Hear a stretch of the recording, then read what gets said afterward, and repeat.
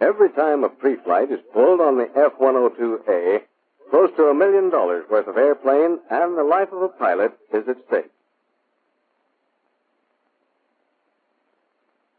That's where you come in. It'll be up to you to make absolutely sure that the aircraft is ready to fly safely. Inspect the landing gear first. See that the ground safety pins are installed on both sides and that both sets of chocks are in place. Inspect the tire for proper inflation and general condition. Check the shock strut for proper extension, the landing light for cracked or broken lens, and the fairing for damage.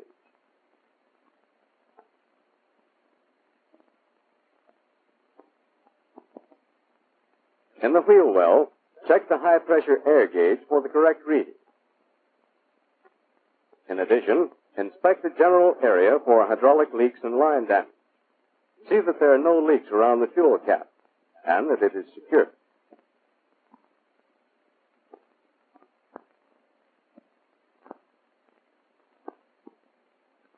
Following this, check the general condition of the armament doors.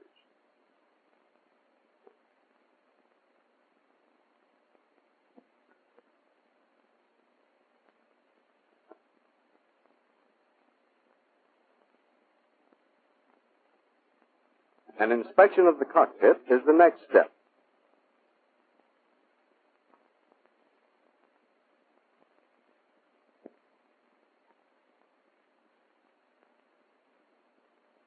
As you raise the canopy, make sure the seat pins are installed.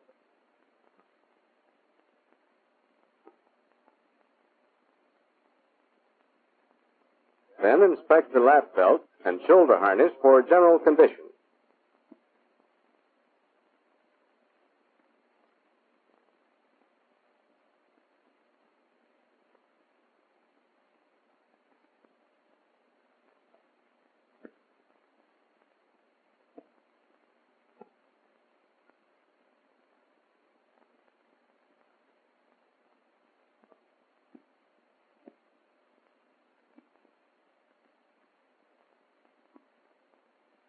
Inside the cockpit, check the shoulder harness inertia reel for operation and security. Make sure all switches are either in off or normal.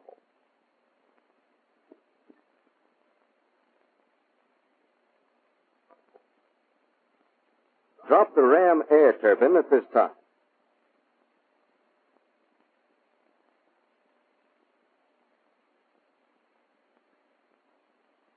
Check the oxygen pressure also. The cockpit area should always be inspected for general cleanliness. And don't forget to check Form 781 for discrepancies and aircraft status.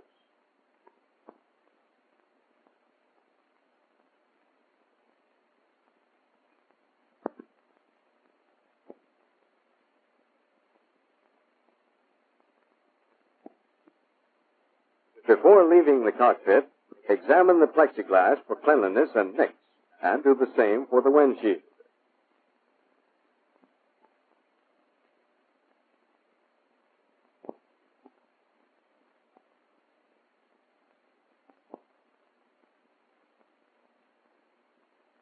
The next check is at the left air intake. Pull the plug and check for any foreign objects or material in the intake.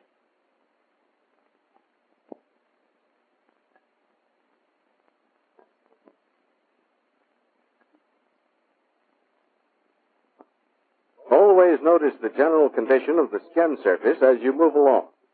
Inspect the radome thoroughly for any damage or cracks. Do the same for the boom. In addition, make sure the holes in the tip are not clogged with dirt or any other substance.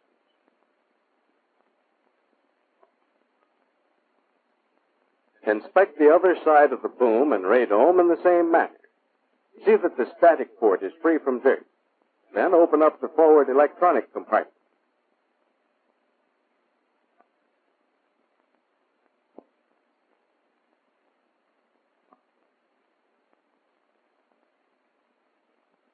In here, you will check the anti-ice fluid tank for specified servicing and the filler cap for security.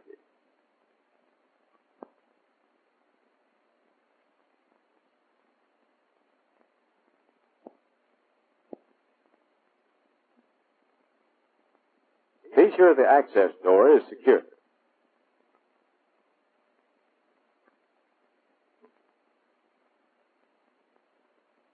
The right intake is inspected in the same manner as the left.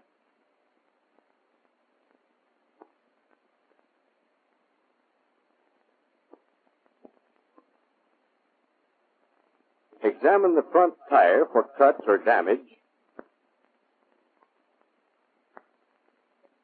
the shock strut for proper extension, the nose steering unit for condition and lock pin removed, the taxi light for security and condition, and the nose gear door for damage. In addition, you will also check the battery, the ground safety pins, and the circuit breaker panel.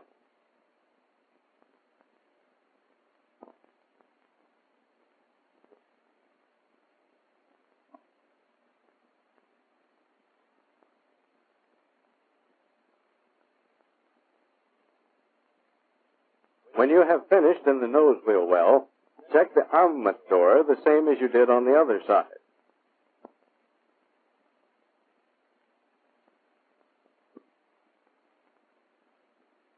When you get to the ram air turbine compartment, inspect the blades on the turbine.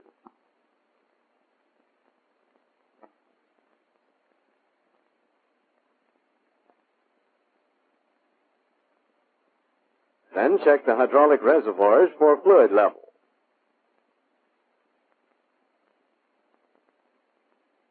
The accumulator gauges for proper pressure, and look for any leaks or line damage. Release the latch and make sure the door shuts securely. In the right wheel well, first check the emergency AC alternator for security, then make sure all circuit breakers are in.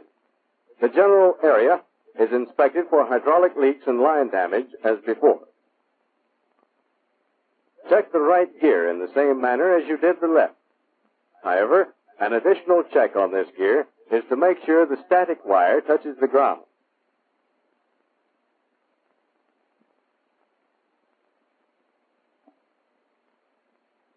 Following this, make a visual inspection of the leading edge and the underside of the wing.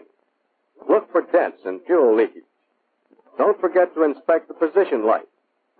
Make sure the lens is not cracked or broken. Next, check the wing tip. Note the condition of the trailing edge and elevation. At the tail, inspect the skin, the navigation lights, the vertical stabilizer and rudder, and the speed brake area.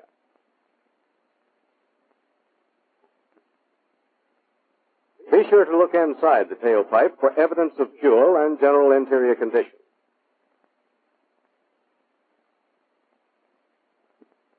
While here, check the afterburner nozzles for security, then make a visual inspection of the drag chute area.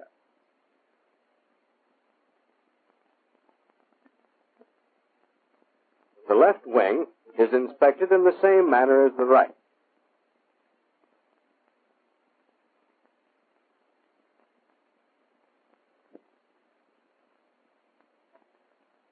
When you finish inspecting the left wing, the next step is to perform the upper surface checks.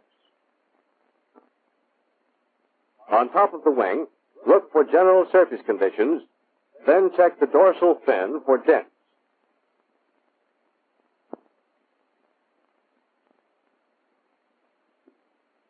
At the same time, check the various fuselage panels for security. Above all, be sure to remove the Q intake covers and inspect the tubes. They should be completely free from any foreign matter.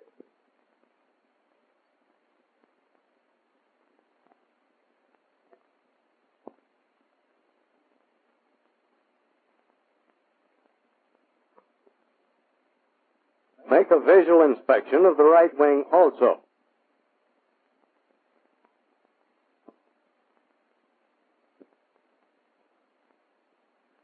This completes the power off part of the pre-flight.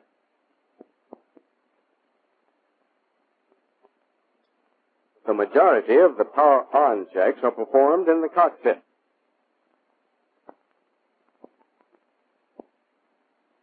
Here you will check for proper functioning of the various switches, lights, and gauges.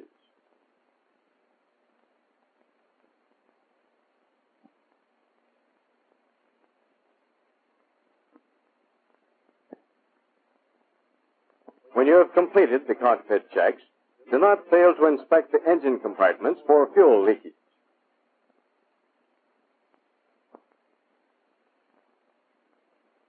This is necessary, as you will have operated the booster pumps for the power-on checks. When you are satisfied that there are no leaks, close up the panels and sign off the form.